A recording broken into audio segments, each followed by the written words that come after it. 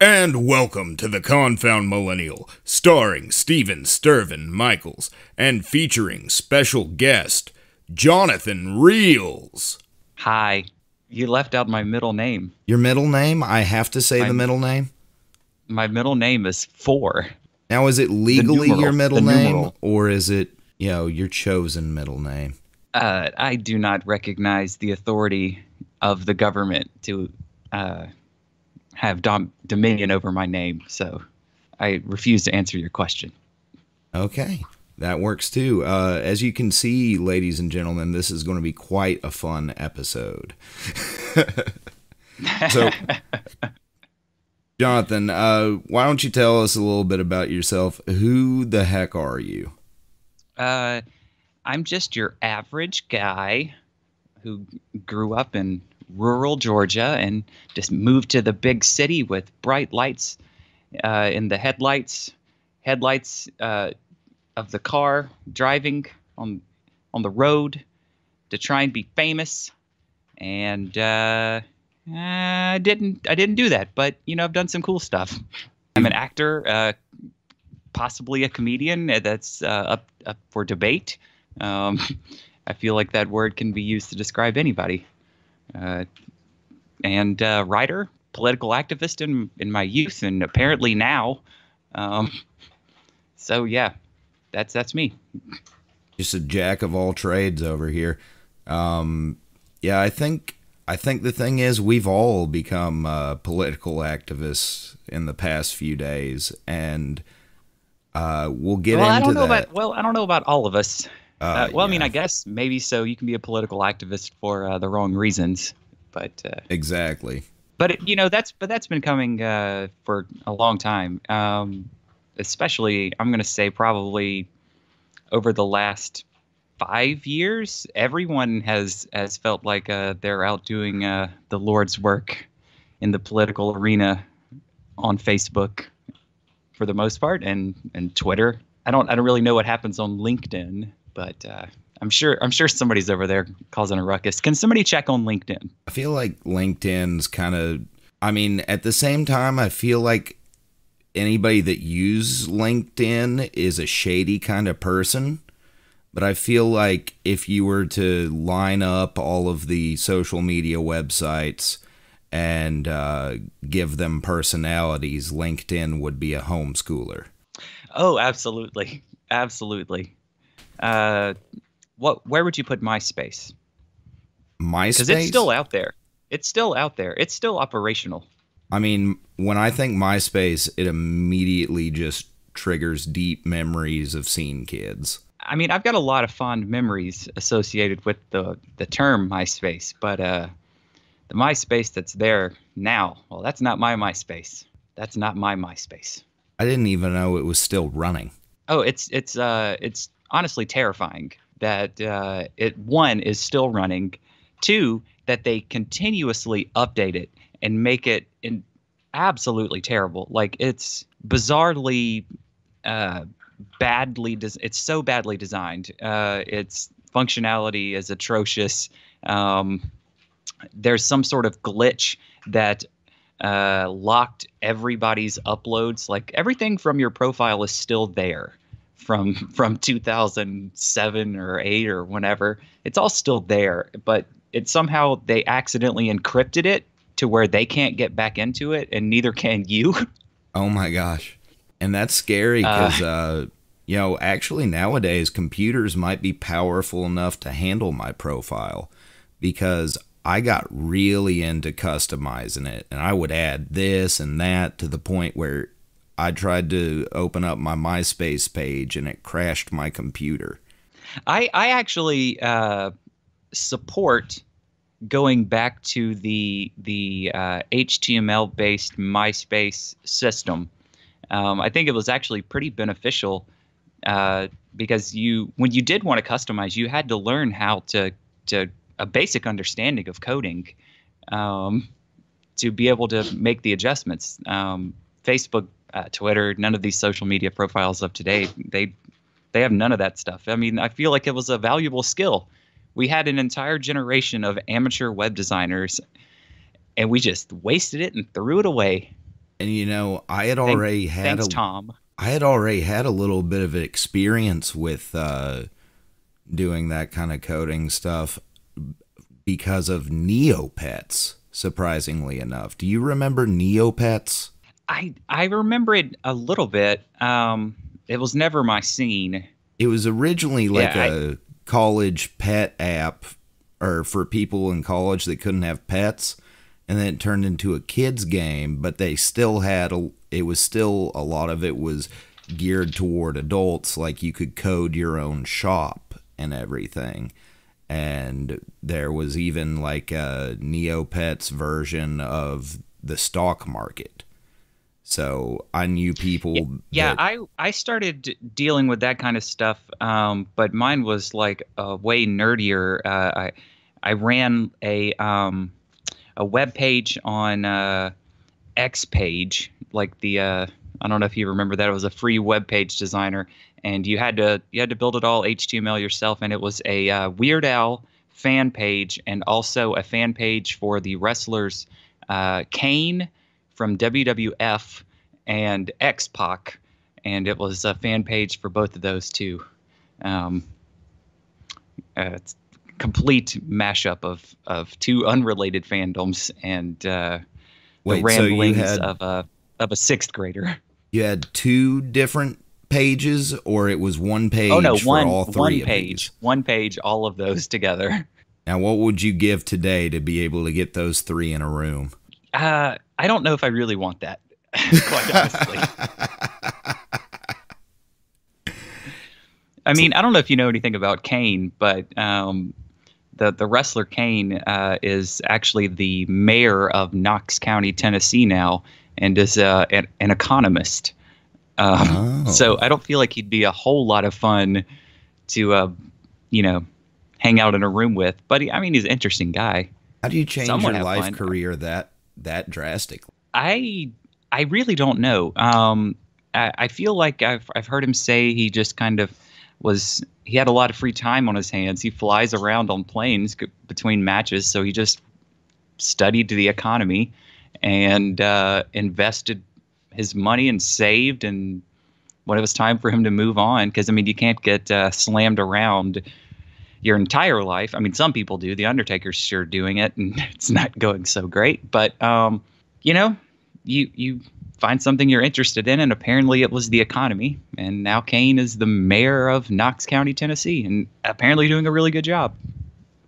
Well, congratulations, Kane. Live your best life. Be your best you. Weird Al's still kicking it, being Weird Al, and X-Pac is selling pirated versions of his own merchandise from the 90s, but he throws like weed leaves on it and changes the letters and censors it and has a weed company now, I think. So, I mean, I guess maybe all three in the same room would be interesting. Oh yeah, definitely sounds like a party I'd attend. Governor, Weird Al Yankovic, and Stoner Tycoon. Sounds fun. Stoner Tycoon. Yeah, that's the one game of the Tycoon series for PC in the 90s that never came out. You had Roller Coaster Tycoon and probably Train Tycoon. There was a whole Tycoon series, but you never had Pothead Tycoon. No, you didn't see that. The 90s were a much tamer time. Yeah, a timer tame. A timer tamed. Oh my, look how the turns have tabled. But speaking about wrestlers, you are really, really, really into wrestling. Is that correct? Yeah, I mean, it was a very large part of my childhood. As I've already established, I built my grandfather was in the Navy, and at some point, whenever he was in the Navy, he was tasked with building a boxing ring. And I was really into wrestling. And one day, he brought up, like, we could build a wrestling ring. I had to do that in the Navy. And I was like, yeah, that's the best idea ever. And so he would tell me what I needed. And I would spend my $10 allowance, little by little, buying piece by piece, one piece at a time, Johnny Cash style.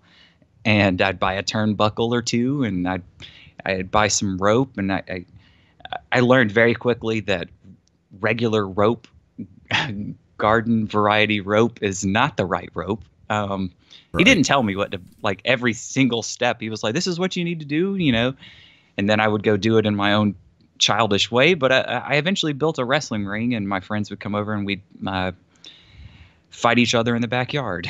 So yeah, very big part of my childhood, and it never really went away. Like, I mean, sometimes wrestling sucks.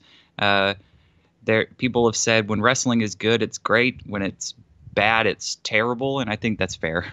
Right, and it's you can tell that it still carried over into your adulthood with the movie you were telling me that you've been working on that was supposed to come out last month. Was that right? It was supposed to come out last month. It was going to have its premiere up in Atlanta, and I'm not exactly sure the name of the theater, and I don't know if it's going to be there, in the future. So I don't want to like promote the name of the theater and it be at some different theater. But the premiere was supposed to be last month, but it was postponed due to the plague.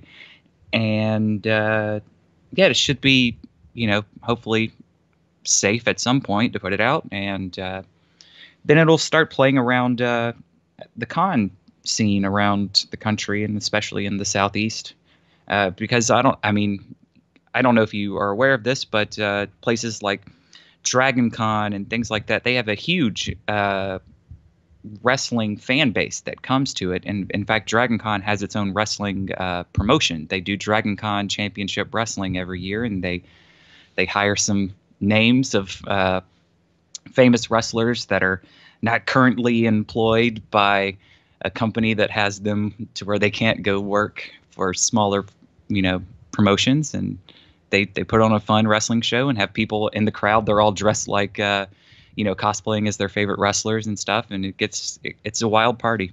Yeah, it sounds like I never would have expected to find wrestlers at Dragon Con of all places. And Kane usually is there, and you can talk to him about the economy. Yeah. How was your weekend at the Comic-Con, son? Oh, yeah, I went, met my favorite wrestler, and we talked about the economy. It was great. We learned about quantitative easing. Your father just sheds a tear, realizing he might have a chance. He's not a complete nerd. But yeah. So the Marks, the Marks is the name of the movie, and I co-wrote that with my friend Joseph Lavender. It was made by Black Flight Studios. I co-star in it, and a lot of it is loosely based on what went on.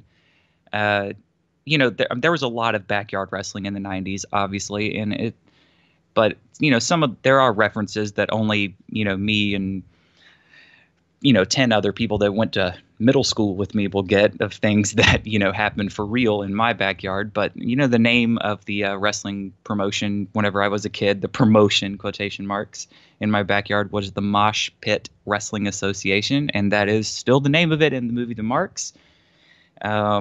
I jokingly brought it up at a writers' meeting, and they were like, "There's not a better name than that, so we're going to use that." So I guess it's technically based on a true story, but we don't put that at the beginning. It's about as true as the Texas Chainsaw Massacre. I love that, the mosh pit, man. So what is? I mean, obviously, the movie is about 90s backyard wrestling, but is there anything else you can tell us to get us a little hooked on it? So it's well, yeah, it's an ensemble film, so there's a lot of plot and storylines, and it's honestly could have been a long drawn out series, but it's all contained in one movie. But so basically, it's about Mosh Pit Wrestling Association is run by two different myself, two different people, myself and Maggie Lightning. Maggie Lightning is the daughter of famous professional wrestler from the 70s and 80s in our universe, Jack Dixon. And they do not get along, but Jonathan just so happens to be a giant fan of Jack Dixon. And chaos ensues. That I really don't want to give a lot away because I am actually very proud of the fact that this movie is incredibly unpredictable. For me, that is one of the things that makes professional wrestling great when it is great, is that you can be shocked. You can have these moments where you're like, I didn't see any of this happening at all. Because wrestling can also be incredibly predictable, and so can comedy movies. Comedy movies, for the most part, are relatively formulaic. And that is something that, like, my favorite stand-up comedian of all time is Emo Phillips. And Emo's jokes are constructed in a way to where every single punchline is completely unexpected. And even the punchlines that are mid setup leading to the punchline also are unexpected, and it weaves you in and out of these turns, and takes you places that you weren't expecting to go. And that's something that I feel like comedy movies lack. I mean, people watch thrillers and psychological thrillers and horror movies, and they look for the twist. And watch comic book movies, they're full of twist. Comedy, which is built on twist, comedy movies tend to not have any twist. You've got a great point there, and like, it is, comedy is built on twists. It's all about, the punchline not being expected. And most comedy movies, I can watch a trailer and I can tell you exactly what is going on. Yeah, you know the ending by the time the movie starts. That's most comedy movies, and I don't want to paint every comedy movie with that broad brush, but for the most part, I would say that it's an accurate representation of comedy films. Which, don't get me wrong, I absolutely love comedy movies. I will still watch them. I love to laugh as much as anyone. Right, exactly. Like, I love comedy movies, but I can't focus on movies anymore.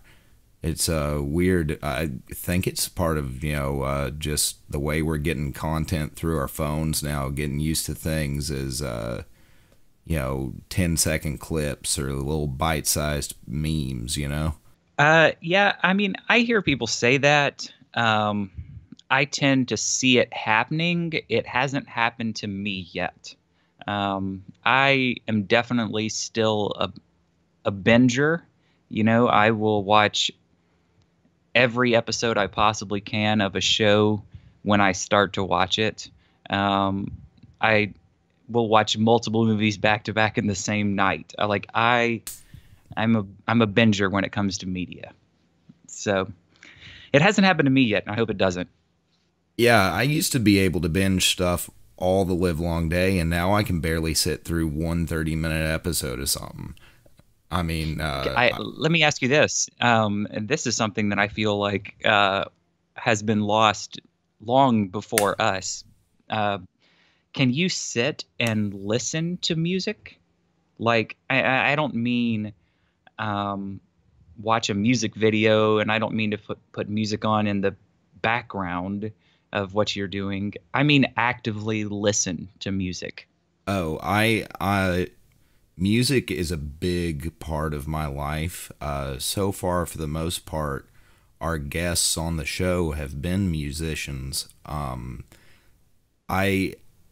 just sit and, whether it's the guitar or lyrics, just I can sit and let a song take me to a completely different place.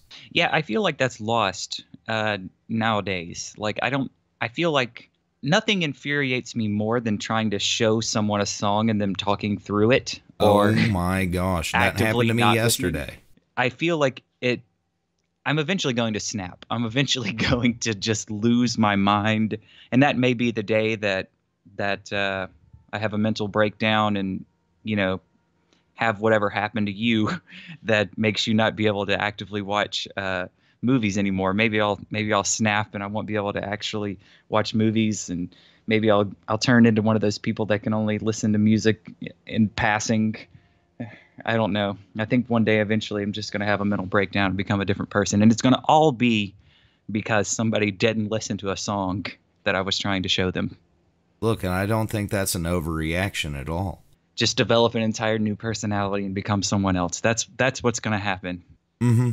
Yeah, that's what happened to me, pretty much. People wouldn't listen to the music I was trying to show them, and I just lost my freaking mind. Was that when you became Stirvin? That is when I became Stirvin.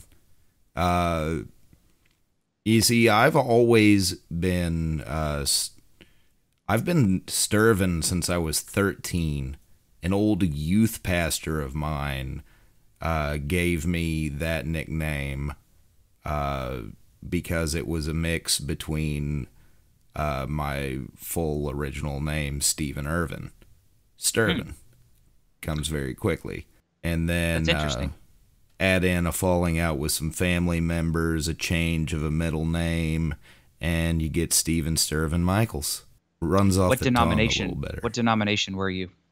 Church of God. Ooh, me too. Okay. You ever hear of something called Teen Talent? Yeah, absolutely.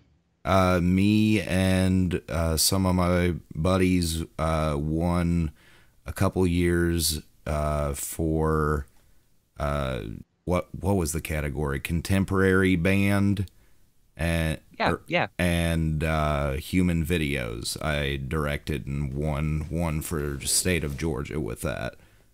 Did you go to summer camp in Tifton? Yes. Yeah, me too. Oh dang! So we've probably seen each other a lot more than we just that one time. I remember.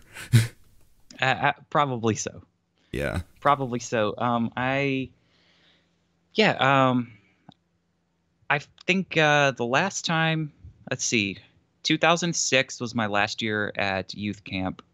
I'm going to say 2006.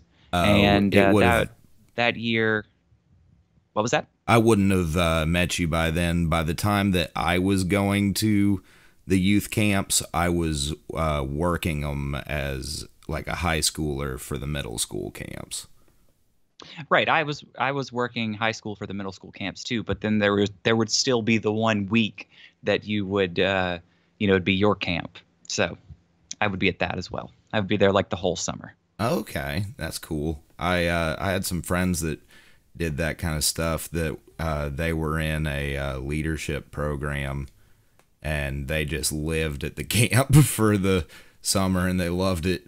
Yeah, I basically lived camping for a very large portion of my childhood because, I would have Church of God youth camp that I would go work, but I could only go do that if it timed out properly because I was a professional Boy Scout, and I would work at the Boy Scout camps at Wallwood Boy Scout Reservation in Quincy, Florida, for the Swanee River Area Council, and I would do that for the majority of the summer. And if it timed out just right, where I was off duty, I could go work at the Church of God youth camp. So I was a camping fool. Speaking of Boy Scouts, I got a question. Sure. How Facebook reads your mind and knows everything you've done throughout your life? Absolutely. Have you been getting, like, recently this past month, and I hadn't even talked about being in the Boy Scouts, but I was in the Boy Scouts growing up, and I quit. Are they asking you if you were raped? Yes. Because they've been asking me a lot. Yes. But the thing is, with me, like, or they're asking, they're vaguely saying it. Raped is what they mean, but I'm like, I did get strangled by another Boy Scout and quit. Maybe I can get compensation from that as well. I think it would be a different lawsuit, but yeah. Obviously, but the Boy Scouts aren't I bad. never had any issues like like what they are implying with these lawsuits whenever I was there. And not to say it didn't happen. It's obvious that it happened to someone, but it never happened to me. The weirdest thing that ever happened was, I had like a tent mate, and the first night he was getting ready, he was like, "Just so you know, make sure you face the other way because I sleep in the nude." And I was like, "This is weird. Like, you don't need the why?" Some But that was BDE right there, man. it just I mean, I understand it was hot, but like, I mean, he was in a sleeping bag, you know, Oh and man, had like a divided tent with like a mosquito net between the two of us, but still weird. I remember Just there was one time I went camping with some friends. It was another church group related thing, and it got so cold that night. And the youth pastor he looked up and he was like, "Is anybody actually asleep?" And everybody was like, "No, no, no." He's like, "All right, guys, I don't mean to get weird here, but who wants to line up and cuddle for warmth?" And we were like, "If you oh, don't that say is cuddle ever again." But no, he didn't mean, or he didn't say cuddle. I forget what he said, like huddle up for warmth or whatever. ah And we were all like, "You know what? We're in." It was that cold. We shouldn't have been camping. And next thing you yeah, know, I would say that's different, yeah, but cuddling definitely not the right word. yeah, not, I meant huddling, not cuddling. But what it ended up being was just a line of guys all shivering, and then the pastor's dog decided to get in the group, and he just sat right on the face of my buddy Ray. And And your buddy had the warmest night of all. yeah, you just hear him yell, "Red Rocket, yum." But Yeah, yeah. I mean, sometimes you got to do what you got to do whenever you're camping, and sometimes you obviously shouldn't have been camping. But if you're out there, you're gonna finish that camping. There's no going home once you're out there. yeah, there was one Were you in guy the that Order brought, of the Arrow in Boy Scouts? I don't remember much at all about the Boy Scouts, to be honest. I've almost, I didn't have like a bad time there, at least not as by far as, some people have obviously had a bad time, but it just wasn't, it didn't, other than like learning how to whittle, it didn't really mean a lot to me. Yeah. See, I was hardcore into it, and I'm trying to figure out if I should tell a story or not because I believe. Am I exonerated of the oaths that I took in Boy Scouts as an adult, or do they still last forever? That's the question I have to answer before I can continue. Have you killed a man since then? No, I haven't killed a man. I think that gets you out of it, but there might be another way. I didn't know there So, were oaths. What kind of oaths did you take well, in Boy there's. Scouts? I asked if you were in the Order of the Arrow, so we could compare war stories, but you you you would remember if you were in the Order of the Arrow. The Order of the Arrow is the Boy Scout secret society. Oh, You know whenever you see those Boy Scouts and they have the white sash with the arrow on it, yeah. Okay. those are members of the Order of the Arrow, and it is the elite faction of Boy Scouts. You are elected to it without asking. You obviously don't have to join, but you are elected without ever knowing that you are up for it. Um, and there is a very strange, but kind of, I mean, it was fun in its own way, initiation process. Um, and then, of course, there's multiple ranks to work your way up to be a leader in the Order of the Arrow, and they have their own National Order of the Arrow camp every 4 years, which I only went to once, and it was absolutely bizarre. Um, but yeah, that's why I was asking if you were in it, because then we could discuss. But now I'd just be telling you a bunch of weird stuff. But bizarre how? You've got me intrigued now. And like I said, you are sworn to secrecy, so that's where I'm trying to figure out if that still counts.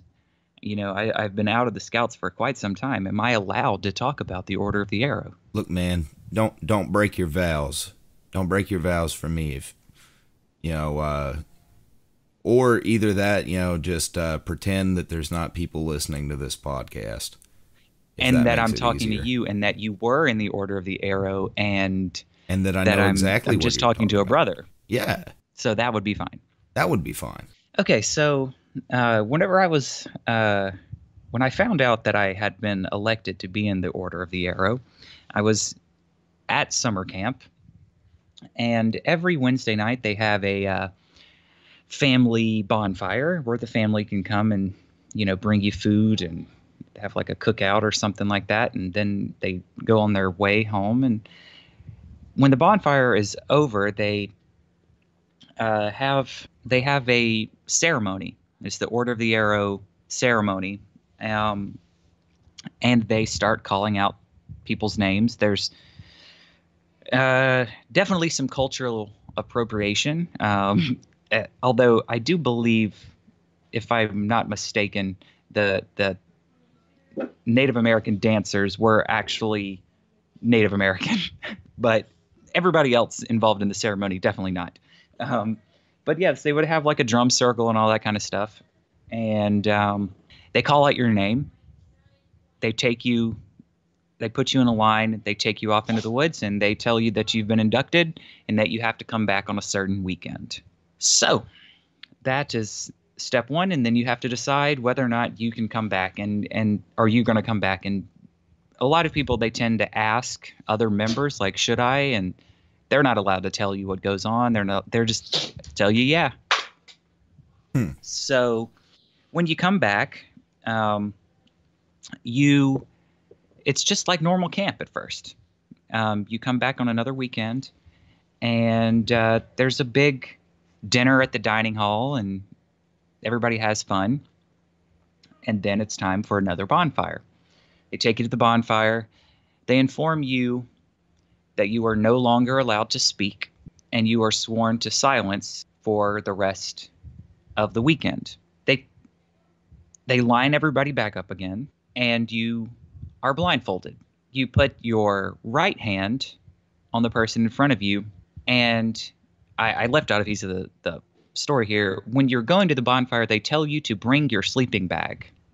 So you show up to camp, you set up your camp, you go to dinner, and then they tell you go get your sleeping bag and bring it with you. So you bring your sleeping bag with you. So you get in line, you're blindfolded, and you're put your right hand on the person in front of you, and the sleeping bag is under your left arm. You then go on a multi-mile hike, curving through the woods in the complete dark, and eventually you feel the hand behind you come off your shoulder.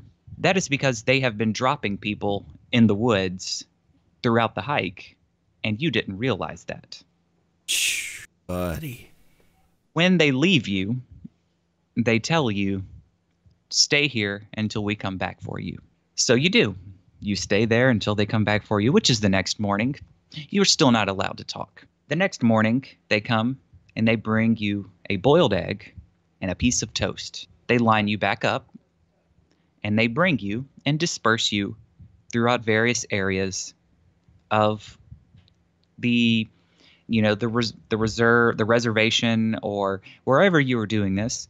And you are now going to do voluntary manual labor silently. So you end up doing a bunch of hard stuff for 14 hours straight. And at lunchtime, you get another boiled egg and a piece of toast.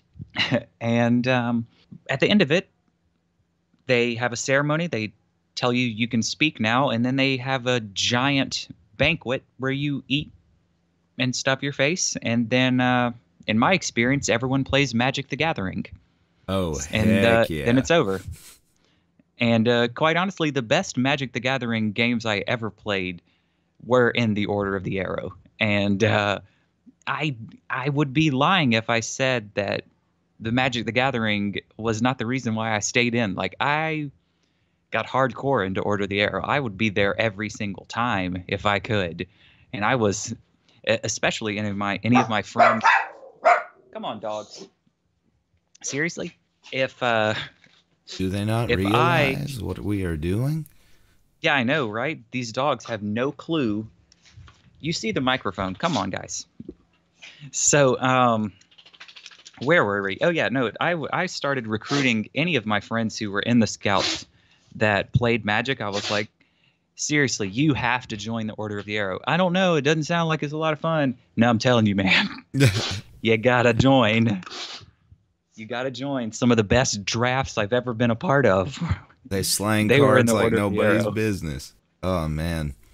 Uh, Speaking of Magic, do you keep up with it anymore? I don't. A few years back, I had a roommate steal all of my Magic cards, and I took that as a sign that it was time to get out of the business. Yeah, once you lose your collection, that's probably the most heartbreaking thing you could go through because you just never could get back to the size of your original collection. Oh yeah, absolutely not. I mean, especially, a lot of this started. A lot of my collection had started with me in middle school, probably in seventh grade, and continued throughout high school and farther. And I'm never getting back those Magic cards I got from those Order of the Arrow drafts. I'm never getting them back. Yeah. But you know what you can get, though? You can go out to Walmart and get a Godzilla Magic card right now. Like Godzilla. Like Godzilla, King of the Monsters. I wasn't aware they were doing crossover now. Yeah, this is the first, well, they've done, like, because it's owned by, Wizards of the Coast is owned by Hasbro, so they've Right. done, like, just exclusively for, like, Comic-Con. Like, if you show up to their booth, you could get, like, they had a My Little Pony set of 5 cards, and, like, I think they did Transformers once. But this is the first time that it's been a playable in-set card. Did you excuse me. Did you ever use or purchase any of the Unglued series?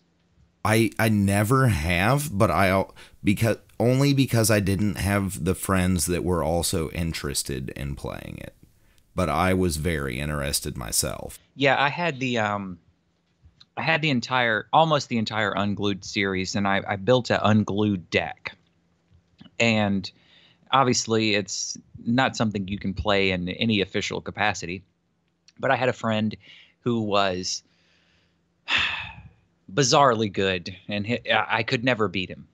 And he was confident that he could beat anybody, and I was confident that he could beat me.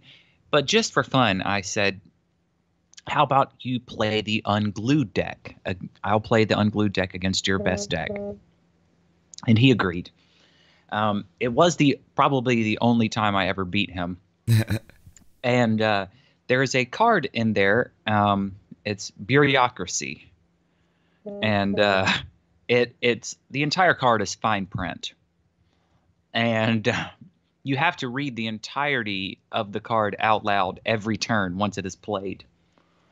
Yes. And I am I'm certain that the reason why he ended up losing was because of the psychological warfare aspect of the Unglued deck. It's not that the cards were any better. It's just they were so freaking annoying that if they were played against you, that it starts to tear you down mentally. And I would like to see Magic bring those cards into the actual game. That is an aspect that I think they were meaning it as a joke, but I think they should do that in the actual game. Well, they released 2 other sets as well. Mm-hmm. And then I forget what it's called, but they just recently released a box set that includes decks made out of cards from all 3. Really? See, you just might have got me back into the game. Yeah, I forget the name of it. But go to Walmart or wherever, and they got it in the magic aisle. It's a box with a squirrel about to beat a goblin up on the front. So Yeah, I'm 100% going to have to look into that. yeah, I haven't. I was I just now bought my, not to talk about Magic all the live long day, but I just now bought my first pack of the new set, and they might not even be releasing any new physical sets after this one because of the virus. Wait, so hang on. They might end making physical cards Or the because of the virus. until it is say, because they can't, with the rules that you've got now, you can't have competitive play anymore. You can't have a store packed full of people here to play. You can't do a draft. You can't do anything. 6 feet. You can do 6 feet. I can play 6 feet. Most shops, though, aren't big enough to have more than 5 people staying 6 feet away. I've been to I a mean, few. fair enough. I've been to a few that are bigger, but those closed because they expanded so quickly. And but it's just, it shows that this thing, it's affected everything, even down to Magic, because now it's all going to be online until this is back to somewhat Yeah, normal. our comic shop and magic shop and board games and all that stuff. It all closed down here where I am. So all because of the virus. So that was very unfortunate. I've seen the effects firsthand myself. Well, ours closed because they were slinging drugs out the back and they got caught. But I get it. I apologize again for these dogs being so inconsiderate. Look, man, I don't need an apology from you. I need an apology from them. It's not your I mean, fault. It's I can theirs. try. I can try. I mean, I can. I don't. I just don't. They're stubborn. You know what? It's fine. It's fine. You can't win them all. Can't win them all. So, usually, I try to stick to kind of a 45-minute deal, but if you don't mind going on a little bit more, there is two more things I wanted to talk about. Listen, I'm completely fine with staying on as long as you want because this is getting me out of hanging around family members. So this is my excuse. Please keep me on. I completely understand that. So sorry, I'm a crackhead, and I was thinking, like, man, how much longer can you go without another cigarette? My friends make fun of me. I'm so bad at it. I've done a show that you should be familiar with because I think you work for. Don't you work for Seth and Willie Fred, the comedy I duo? do. I co-write for them and produce their music. So yes. But so I've done they recently had started doing, I don't know what they're fully calling it. I've been referring to it as the Steelcast. That is the name of it. The That is? Steelcast. Okay. I thought it was still undecided.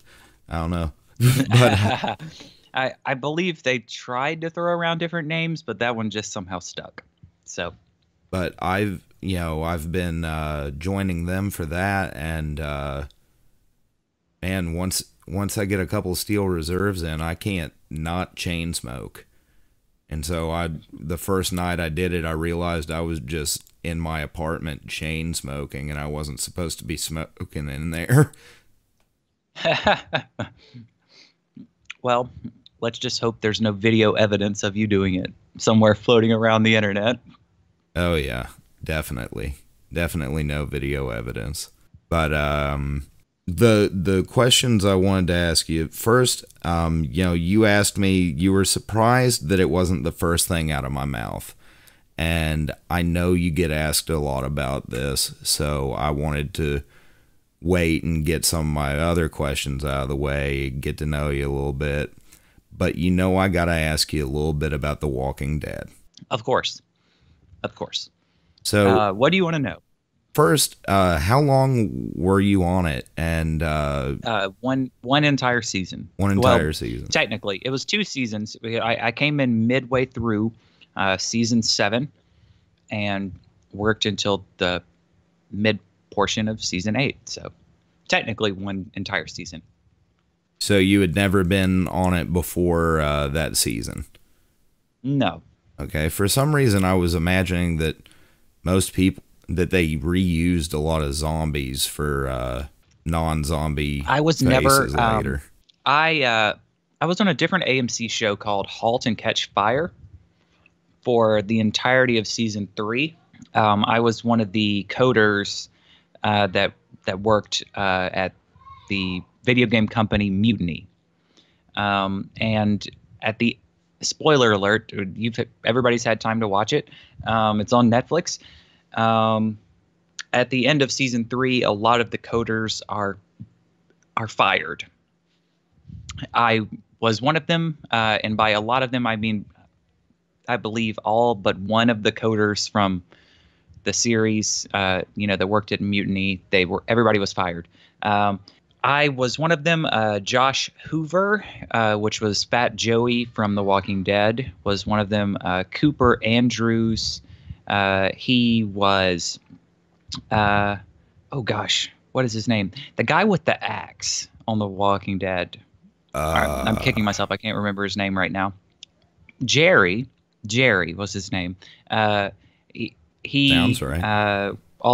He also worked at Mutiny on *Halt and Catch Fire*.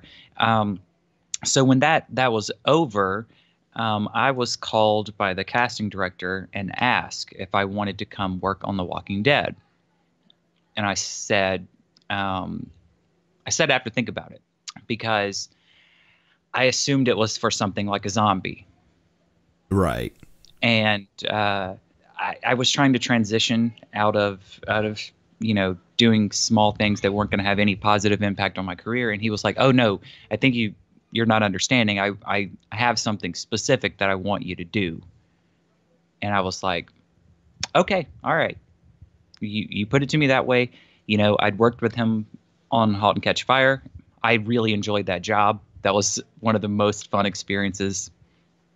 And I was like, okay, he wants me. Then I show up to work.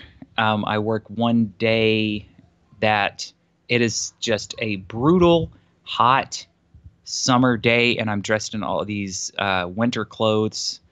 I had to go to multiple costume fittings and things like that to get like the look right, and it was absolutely nothing. Like, it wasn't anything cool. It was kind of meh, but that was actually just the big ending of the episode, like the tag where everybody kind of like swarms up on Rick. First time showing up in the junkyard. Interestingly enough, I was actually hired to work that same night as one of Michael Keaton's minions in the original reboot of Spider-Man, Spider-Man Homecoming, right? I believe that was Right. what it's called, Homecoming. Yeah, I was one of his minions that worked for the Vulture.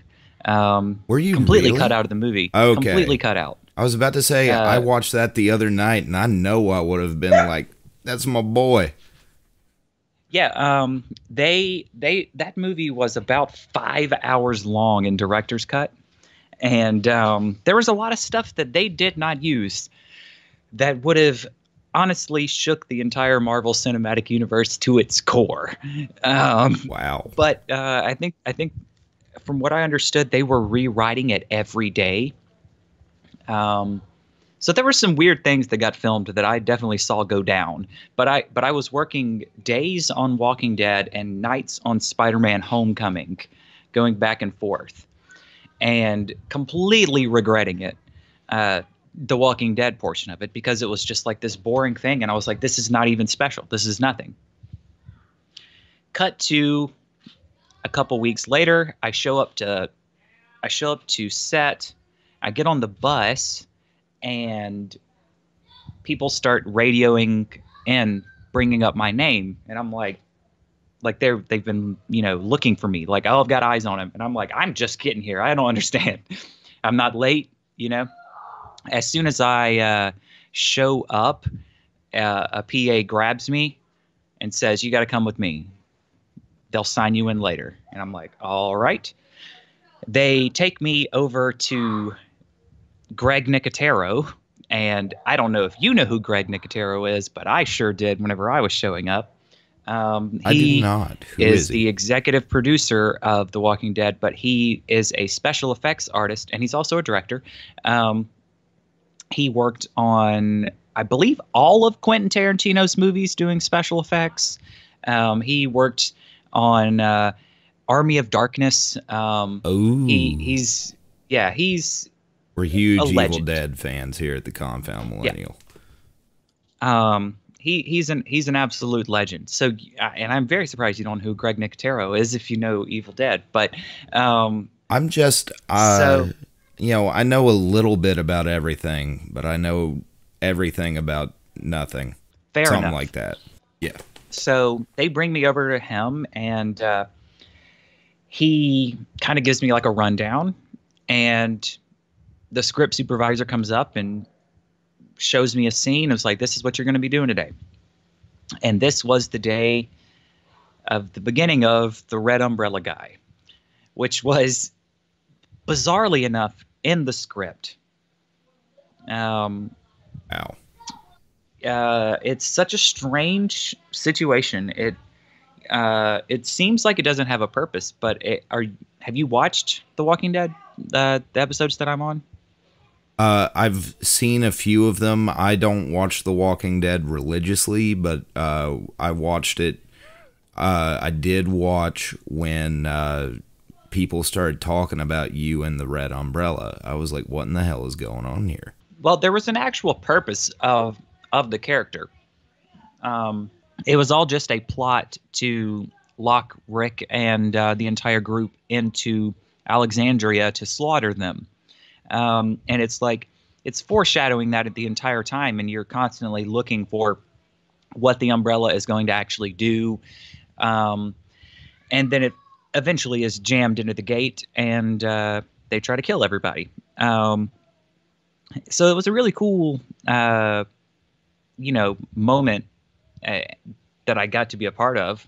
And then the scene that Negan is about to bash Carl's head in with a baseball bat. Right. During that scene, the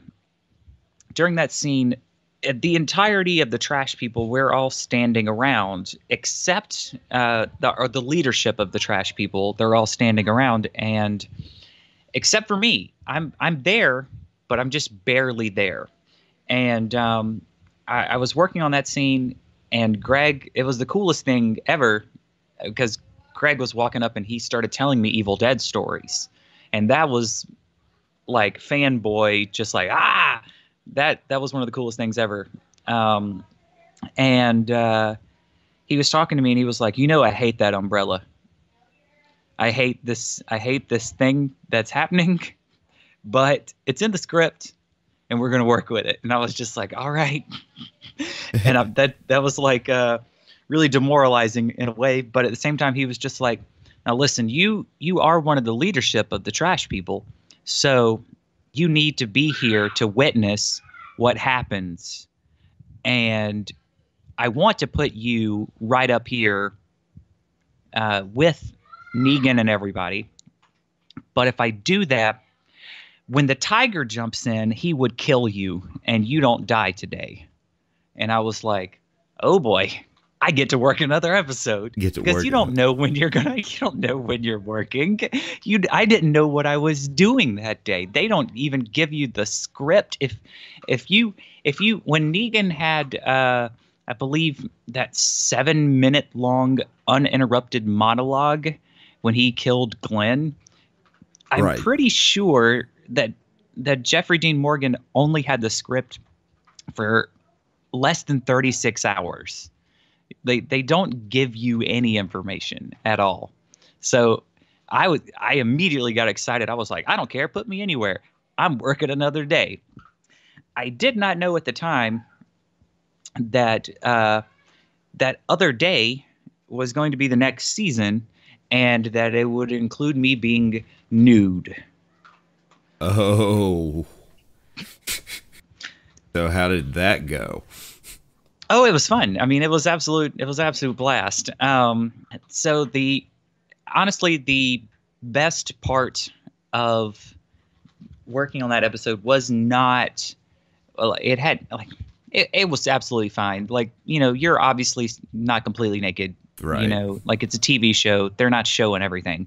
But I was very close to completely naked, but, they paid me to come and try on the modesty devices, which had to be the weirdest thing I've ever been paid to do, but a very educational experience, because they gave me two options. One was essentially a flesh-colored Crown Royal bag that you would put everything in and tie it off. Dude, not gonna lie, for some reason, Wish has been suggesting I buy one of those. Well, you're about to get a lot more suggestions after this. Oh, yeah. The other was something I didn't know existed, and that was a strapless man thong. How is it strapless? How does it hold itself up, you might ask? Well, I've got an answer for you, Stirvin. It latches itself to your pelvis with an adhesive, and you grab a string and you pull it down, and you kind of pull in everything and pull it back, and it tucks Buffalo Bill style, and then the back has an adhesive piece that a little small piece of adhesive, and it latches right above your butthole, and you squish it on there and it sticks, and now you are a Ken doll with glue on your butt hole. So you picked that one, right? I absolutely picked that one. Problem was, that adhesive doesn't really stick that well in the hot summer Georgia afternoon. The sweat gets to it very quickly, and you immediately have to switch back to that Crown Royal bag, which I kept, by the way. I'll mail it to you. You know what? Absolutely. We'll hang it on the podcast wall. Just make sure you sign it. Well, it's already got my DNA, so that should be signature enough. Oh, don't get my co-hosts excited. Come on. Anything else about The Walking Dead that you're itching to talk about? Or are you ready to move on to... any questions you've got, you can lead me or into something, or I can talk about anything. I can go into a long tirade of self-indulgence at any point. So just let me know. I do still want to talk about our little Facebook adventures of the past few days. Because sadly, that is, I don't want to be the kind of person that would just do it on Facebook, but not in real life. But I have anger issues, so I know my place is to stay inside. I'm not one to only do it on Facebook. Facebook is a great tool to share information. Personally, I try to have respectful debates, even with people who are grossly misinformed. It doesn't always work. I try to be respectful. Not everybody is down for that. But I definitely do, move that out into the real life, the real world outside of the internet, and try to enact some sort of positive change. I do that within... Doesn't always work. Within my circle, but, being the guy with social anxiety, I don't get out of that circle too much. But there's a reason I wanted to talk about it is, I told you before or when we were talking about doing this episode, that I had one rule, and that's not to get political, and that I'm breaking that rule today. Well, I think you have the right person on to do that. I don't know what your political beliefs are. I don't know if you know what mine are. But I am definitely, I'm not some sort of sucker for partisan nonsense. I, I don't, I don't have time for it. Um, I prefer to let's figure out solutions. And for me, all politicians are complete crap because we've had time to have solutions. We've had time to fix these problems. We've known about these problems. People have complained about these problems. People have protested about these problems for decades. If someone was going to fix it, they would have fixed it already. And now it is important to hold everybody accountable. Everybody Absolutely. that is part of the system is part of the problem. Right. That's pretty much where I agree with you too. Is I was just talking to a buddy this morning about it, and I was like, the thing is, right now, people are starting up by, I don't know if you'd call it revolting, but I guess it is revolting against the cops at this time. And I was like, the cops are an entry point into the government. That's where you start. Exactly. Like that's the cornerstone right there. The cops, I would take it one step further.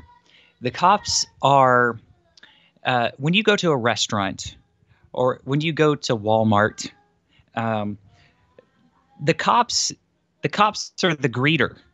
The cops are the ones saying, "Welcome to Walmart." That's how low in position they are in comparison to the head of the Walmart corporation.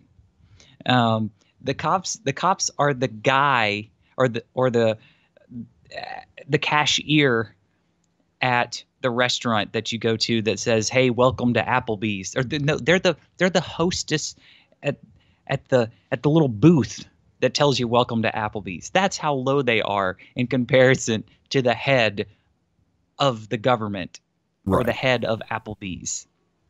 And the thing is, though, is when you show up to those places, those people, don't tend to throw you on the ground, choke you to death with 3 other employees while another one watches in front of everybody buying their flat screen TV. Except maybe on Black Friday, but that's not part of the point. Right. Like the thing is, I used to pump septic for a living. So I literally have had someone cuss me out while I am covered head to toe in septic, knees deep in a tank. And I didn't kill that guy. I don't know how I didn't, I guess, since it's so easy, apparently. But, I didn't kill that guy, and I never have killed a guy, even though I've had quite stressful situations at work.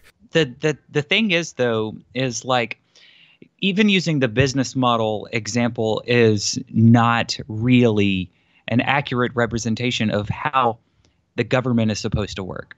At the end of the day,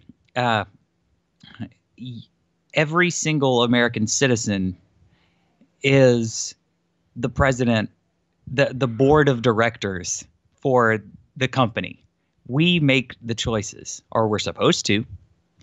And, the figurehead that is supposed to keep all of the other people in his department in line works for us. But people have forgotten that. We've completely forgotten that. We have so many people that are like, they're just doing their job. Well, I mean, yeah, they are doing their job because their job is to enforce a systemically racist system that's been in place for a very long time, and no one has done anything about it. No one. Right. And, it's like you hear a lot of people saying, not all cops are bad, and it's not it's not the problem of the individual cops necessarily, even, and like where I'm from here, there's a few cops that I would turn to in an emergency, like, hey, help me out, buddy.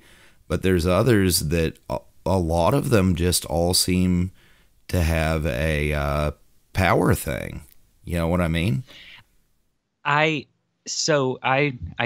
agree with you, and there are some people that I know that they do the all cops are bad mentality, which I think that is easy to do.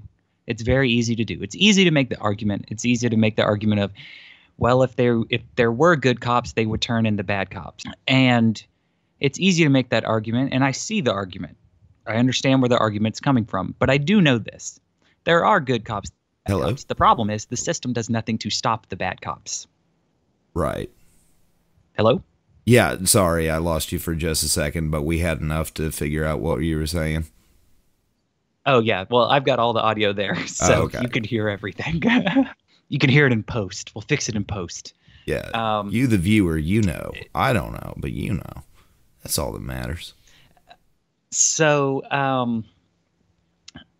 yeah, I mean, I had a friend who was a former cop, and he brought up that he had seen a lot of things in the line of duty that were wrong, and that he could not continue that job anymore because his complaints fell on deaf ears, and he eventually quit and then personally filed reports with higher ups about the stuff that he had seen. And I don't want to say that maybe all the good cops should do that, because then at the end of the day, you still have the good cops leaving their job and leaving all the bad ones there, because the system is set up to protect the bad cops. Right. I mean, we have a system where it's right now the police officer who just killed George Floyd. He is going to be prosecuted in some fashion. He's going to get some sort of punishment, but the punishment's going to be very low. And the only reason why he is being prosecuted is because, one, of course, you have so many people talking about it. That is a major factor in this. But also, the reason why he can be prosecuted is because the way the system is set up right now, we have qualified immunity. Right. And qualified immunity, it's essentially the government says that anything they do in the line of duty can be justified unless it meets a certain level of egregiousness. And that doesn't happen with any other profession. If you're like, if you're working somewhere, if a restaurant gives everybody food poisoning and all the people sue the restaurant, the court's not going to say like, well, how bad was the food poisoning? Just a little diarrhea? Nah, they're fine. They're fine. Let them keep doing what they're doing. That doesn't happen with any other thing. It doesn't happen with anything in life, but it happens with the cops. If you kill someone, the same way, are you going to get off? No, right. You're not. And like the thing is, I saw something earlier today that was talking about, it was comparing the cops to the military, and the military, they can be in an active war zone, and when they're told like bring this person back, they get back, and usually they're in one piece. Yeah, that's very true. A lot of my military friends have been very, very vocal about this situation, because they do see that this is an issue of just these so many of these cops do not have any type of sufficient training, background checks, no consequences. If you don't follow orders when you are in the military, there are severe consequences. If you don't follow orders, uh, well, you know what? They're not even orders for the cops, quite honestly. When it comes to this situation, they can get off. Right. They can get off easily. Um, I I'm so frustrated with it. And the thing is I've been trying really, really hard to explain this to my right-leaning friends. And a lot of them are they get it. They get it. And the the best way that I've been trying to put it to my right-leaning friends is, you hear conservative people say, well, you're not going to take my guns, that kind of thing. That always comes up in the gun control debate. And I told them, I was like, listen, if you say this, just know that if that day ever came, these would be the people that would come for you. And do you think they're going to just come in and confiscate them and take them peacefully and you can go about your day? No, you're going to die. Right. Uh, the like with any law, period. With any law, you have to think about one thing. Is are you willing to enforce that law at the barrel of a gun? Because that is what a law is. Not every law is enforced at the barrel of a gun. A lot of laws that shouldn't be in any way, shape, or form enforced at the barrel of a gun are enforced at the barrel of a gun. And most of the time, it's towards black people. Right. That's just a fact. And you people are dying over their traffic signal. I mean, the thing is, like, we were raised in a school system, with our age range, we were raised in a school system that taught us that all this was over and behind us.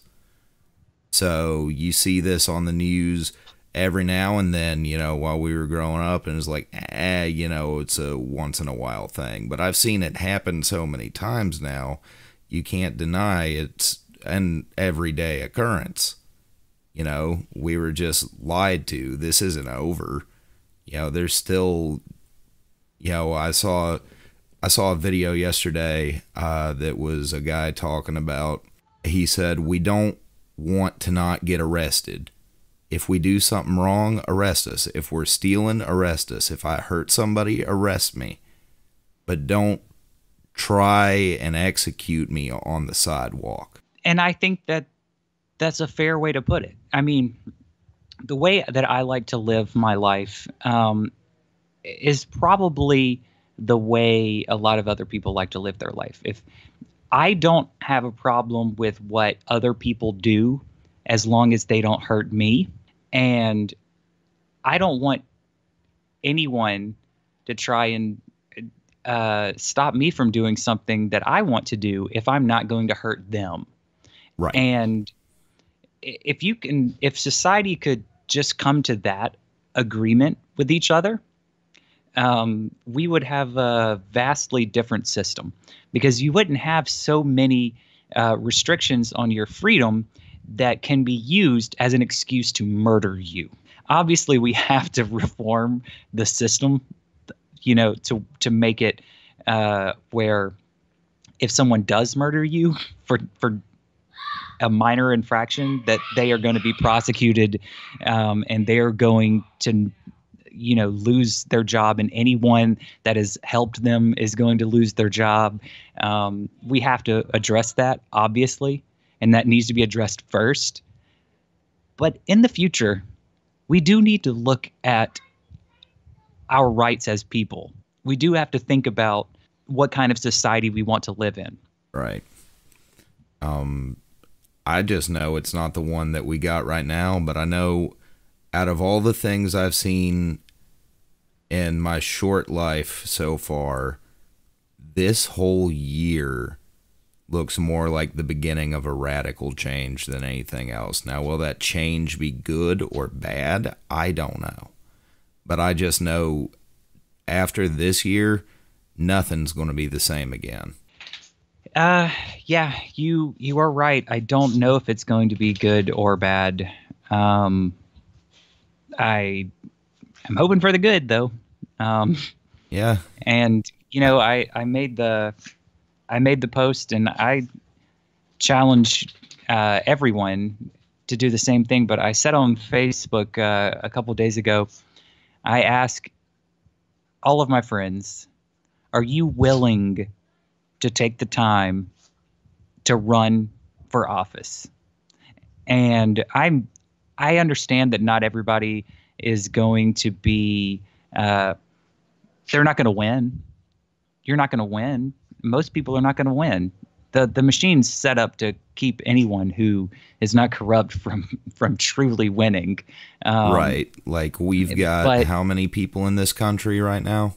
And our best 370 million. 370 million, and our best two options for presidency right now are Trump and Biden. And I'm not going to say anything about either of those two, but what I am going to say is that's the best we got. That is what they tell us. I mean, that is what we are told. And whenever I say run for office, I don't mean run for the presidency.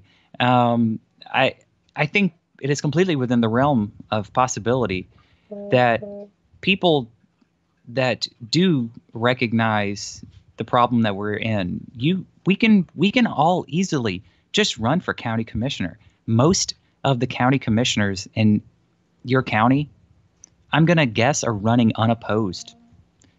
Yep, they've been there for years and years. Which, to me, it's your duty to run against someone if they're running unopposed, because people need options. Right. You may not even win running against someone who's unopposed. People may be very happy with their county commissioner, but people do need options. And it is very difficult to run in partisan races, even unopposed partisan races. There are a lot of loopholes and stipulations that they've put to keep people from running. And I'm not saying that it would be easy for everybody to run for office, but I think everybody that is truly concerned should look into at least getting their name placed on the ballot for different positions, because some of us will actually win. Somebody's going to win, and that person is going to be able to use that position and use their voice, and even if it's just for a county, they will be able to push for change. You got to start at home. You got to start somewhere. And if you're not looking out, if you're not looking out for your county, I don't expect you to be able to look out for anything bigger than that. You got to care about your home first. You're absolutely right. I haven't I haven't decided what my plan of action is going to be moving forward, but I have run for office once before. It was a situation where the state of Georgia added a congressional district for the state house, and after adding the district, after the census information that justified them adding a new district, they drew the district from my hometown and the counties next to me that I spend a lot of time in. Whenever you're in South Georgia, you have maybe 5 places to eat in your county. So if you want something different, you got to go to the county next over. And it's a 15-minte drive. It feels like it's forever when you're from the country, but it's nothing if you've lived in the city.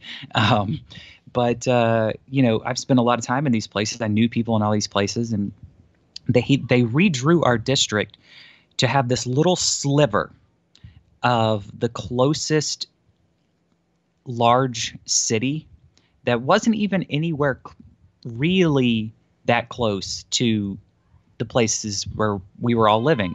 And it had this little sliver that went just in and surrounded an existing congressman's house. And they did that so they could appoint him to be our representative, because nobody has ever run for the House of Representatives from our area within ever, as far as I know. I've looked into it. I never saw anyone from our counties ever run. So they knew nobody would run. So they had his name. He was a sitting congressman, but he wasn't from our area, and he was from a somewhat competitive race where people would challenge him. And they drew his house into ours, and he got himself put on the ballot, and nobody's going to run against him. So they essentially appointed a congressman to an area that he wasn't from. I didn't like that, so I decided to run too. Yeah, I mean, I get that, especially, I'm a small town kind of guy. Like, I want my representation to be from my small town, Absolutely. And that, I definitely had an entire platform of things that I wanted to talk about. But the thing that I told the little old lady whenever I knocked on her door to talk to her is, listen, I'm from here. You probably know my parents or my grandparents or my uncle. You know somebody who's related to me. I'm from here. This person is not. And he is getting put as our voice in the state legislature with no election. Because he was going to, he got 100% of the vote. Like, that's what happens if nobody runs. 100% of the vote. And nobody even has to vote for him. Everybody could abstain except himself. And he still got 100% of the election. So I take it didn't go well, though. I was anticipating that question. You don't have to answer. But. No. My campaign went very well. I actually think I could have won, but I regretfully dropped out of the race at the last minute due to both of my parents passing away. But I definitely regret not sticking around, but at the time it seemed like the appropriate thing to do. You gotta do, I'm a big believer in you gotta do what's right for your mental health. And I don't think you can ever beat yourself up for, you can beat yourself up all day long for, dropping out. But in the end, if it's best for your own mental health, you got to do you. At the end of the day, you got to do you. I think what bothers me more than any part of that situation is that still nobody runs against him. Yeah. Still to this day, nobody runs against him. This will be the fourth election cycle for that seat this year, and he's been unopposed since that election. Wow. That's just, not a lot of people. You see a lot of people, like we were talking about, a lot of people are posting on Facebook right now, but how many people are actually really interested in politics? At least enough to where if they don't like something, they want to try to do something against it. A lot of people, and this is a mentality for everything that you could do in life, a lot of people are just waiting for somebody else to do it. That is true. And don't get me wrong, I can fall into that category myself. I've had every opportunity to, jump back in and do this, try to accomplish the same thing that I accomplished before, but I haven't done it. I keep saying, well, somebody's going to be fed up, because I knew I knew every member of the city government.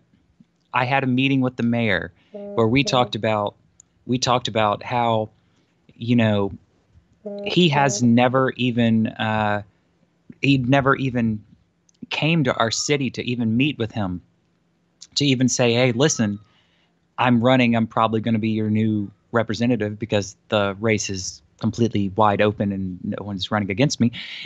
He never came and had a meeting. He never had a meeting with any of the mayors or city government.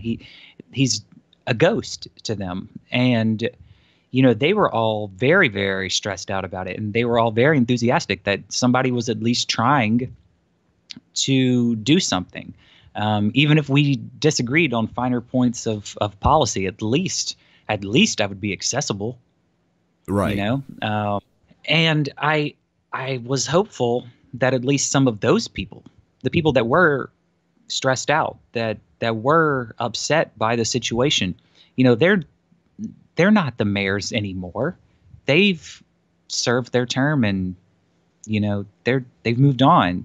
They could have easily stepped up and done it, and I really thought they would have, but they didn't. I don't know. It's yeah. Do you have any other comments, anything that you'd like to put into words about, well, really anything we've talked about so far, that but especially I know you've got a lot to say about what's going on in the country right now. Is there any enlightening words you'd like to sprinkle upon our ears? Nothing more than, I think I've made all the points that I want to make, but if I had to sum it up, I would just say that we can fix this. We can do something. We're probably going to have to try a little harder than just posting on Facebook. Yeah. And, I wanted to throw in the biggest reason why I've been so upset about over all of this is just because where I'm from, I'm from a small little redneck town where I've grown up with racists in every way, shape, or form in every part of my life. And I remember when the football players started taking a knee during the national anthem, my old boss at the time lost his mind. He lost his mind worse than a lot of people are losing their minds right now.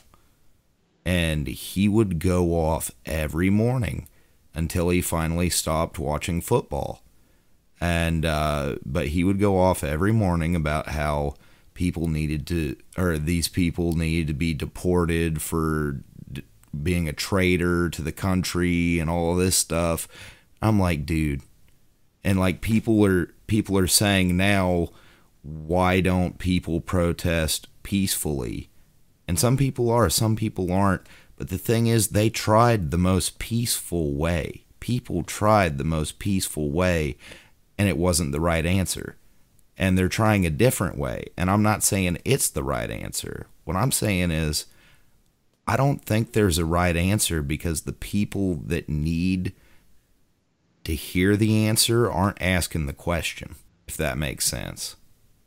I think everything that you said, it all made sense. Yeah. But there's really not there's not a lot I can I'm not the voice that people need to listen to right now. I see what is going on, but it's at the end of the day, it's not happened to me the same way it's happened to other people. Right. And my message would be to anyone who is questioning any of this stuff, just have a conversation with any of your black friends. Exactly. Any of them. They will tell you something that will open your eyes to something that you had never even considered. I don't know what it will be in specific, but I guarantee you will learn something. And with maybe that's my final thought. Yeah. It's a good final thought. I just, you're our viewers aren't coming here to have their mind changed, or the people that are listening to this most likely already agree with all of our points. But just remember, people, be good to each other. Raise some hell, but be good to each other. Like, I hate seeing this, people taking down just small mom and pop shops and stuff like that. Like, that's not the way. We got to take care of each other. And I think that's... and somehow we managed to not get into a giant kerfuffle of conspiracy theories and blame with any of this. And I'm proud of myself for not taking myself down that road. Oh, if you ever want to talk conspiracy theories about anything else, I'm down. But no, I just, like I said, we don't get political on this show, but usually. I don't think this is a political today. issue. It's not. It really isn't. But this is a human rights issue. And if people make it a political issue, that is their choice. Right. I couldn't sit back and not talk about this. I couldn't, and I know I've already run it into the ground today, but I had to say something. I had to get it out there that the Confound Millennial, as messed up as we are, we stand with everybody. We believe in hope and being kind to each other. And that's the reason I really started this podcast to begin with, was to spread hope to people in the form of laughter, really. And like other podcasters had done for me and YouTubers before them. And I guess that's my closing statement for the day, is just, like I already said, be kind to each other, have hope, and we'll all get through this. We'll get through the riots. We'll get through the coronavirus. Hell, I think we're already through the murder bees. I think the murder bees, I think it's over. Now we just have to worry about the volcanoes. The volcanoes, oh gosh. So let's not get started on that topic, but I appreciate you having me on. Thank you. And, thank you so much for coming on. I hope that whenever I decide that I'm going to fight the system, I'll be able to come on here and at least announce that I'm running, and I'll try not to get too political. Absolutely. No, we'll make a special law for you. You'll be our head of politics on the Confound Millennial, Jonathan. Oh boy. I don't know if I can handle that kind of pressure. Look, man, we always call this podcast our own little cult, and you just got offered a position in it. Don't turn it down. But well, you'll have to let me know what flavor of Kool-Aid, and we'll go from there. All righty. Well, ladies and gentlemen, this has been the Confound Millennial, starring Steven Stirvin Michaels and featuring Jonathan for Realz. That was beautiful. I'm tired of these confound millennials.